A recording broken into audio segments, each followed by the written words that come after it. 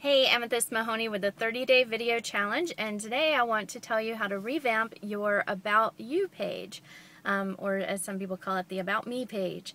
So I'm going to put the link to mine in below this video so you can see my new About Me page, and it is very personal. And obviously, if you can't tell, I'm like sighing, and I just put this out here and I don't know what people are going to think, and it's pretty scary, but I know that it helps people connect to me on a better level. So the problem with most About Me pages is that people just want to talk about their degrees or their certificates or who they trained with, and nobody gives a shit, okay? Like, your people, for the most part, just, they don't care.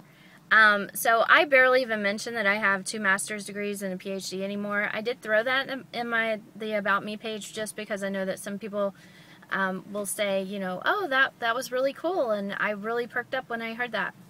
But for the most part, you want to evoke an emotional response and tell people why they should listen to you. Sorry, my hands are shaking and I'm trying to stabilize the camera a little bit because this is a really scary thing for me. This is probably like one of the more vulnerable things that I put out there. So when you're doing your About Me page, you want to think about the key elements that are really, really important for your clients to connect with you. So there are a lot of things that I left out on my About Me page. And that's the thing, is you want to put in, it's just like when you're introducing people, you know, don't try to just like do the word vomit where it's like, blah, this is everything about me, blah, you know. You need to be selective about what you tell people. So there's lots of things on the About Me page, mine, that you won't find, that a lot of people really connect to those stories. And so I actually promote those in different ways. So on my About Me page, it talks a lot about how my stepfather used to beat me up all the time. And, well, it doesn't talk about it a lot, but, you know, it mentions it. And he did. He beat me up like every single day for 12 or 13 years until I could get out. But I didn't put in the part about he also tried to molest me.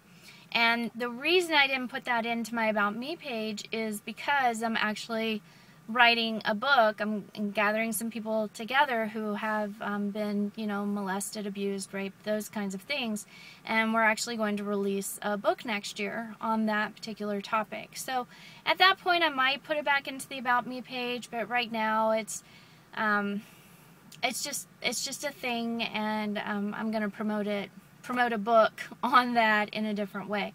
So, you know, I just put in some stuff. I didn't talk at all about how I was in the Army. I actually got injured and I was in a wheelchair for 2 years, almost 2 years. So that's not on my About Me page, but a lot of people are really interested in hearing about that because they don't know that I'm a disabled veteran. I tend to attract people with disabilities, and part of the reason is because, first of all, I worked with people with disabilities for ever, you know, when I was a psychologist, and then also I'm disabled myself, but it's just not a focus of my life. So I didn't put that on there because also I feel like it would take away from the point of the main story. And what I really want you to get out of that page is that no matter what tragedies and hardships you've been through, my belief is that you can create a positive life. And, you know, I've rebranded to Limitless Abundance because that's it. That's everything to me. No matter what hellish, crappy, ridiculously grotesque environment you may have been born into or have gone through in your life, the world really is limitly abundant. And I just didn't like limitly, so I put Limitless Abundance because I really think that that's everyone's birthright. And getting through all of those stories and all of those hardships will just take you to where you're supposed to be.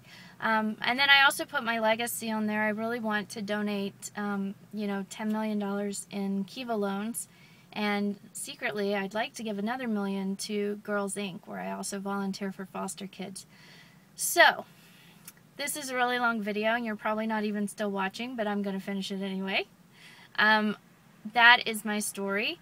And so I want you to look at your story and what do you need to say that your clients need to hear? Be very selective about making sure that you really put yourself out there, and you don't have to tell them everything, because if you do that, it's going to be way too long anyway, like this video. So that's your challenge for the day. Thanks for participating in the 30-day video challenge, and I look forward to seeing your revamped About Me pages. If you have one up right now, you can do like a before and after too. That's always fun. So I will see you in the challenge. Bye.